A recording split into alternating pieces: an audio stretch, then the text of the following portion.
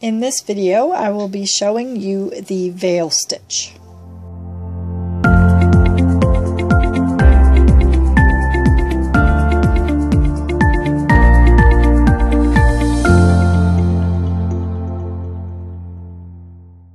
The veil stitch is a special type of elongated stitch that creates this twisted elongated stitch. And it's there's a trick to making the stitch on the needles, so I'll show you how to do that.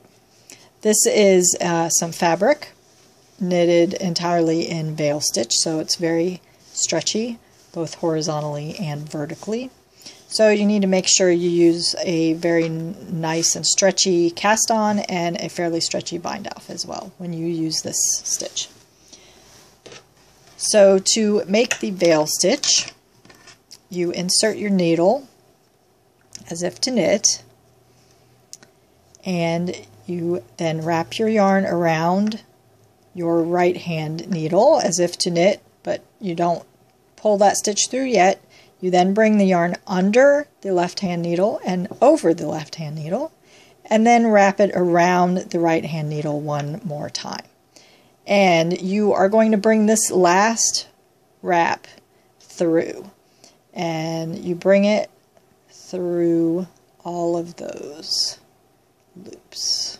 It kind of makes an X, so you bring it through like that. So I'll show you that again.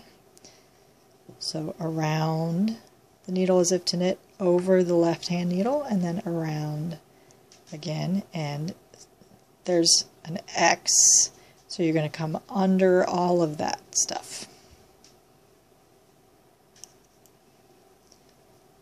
Around, over, around.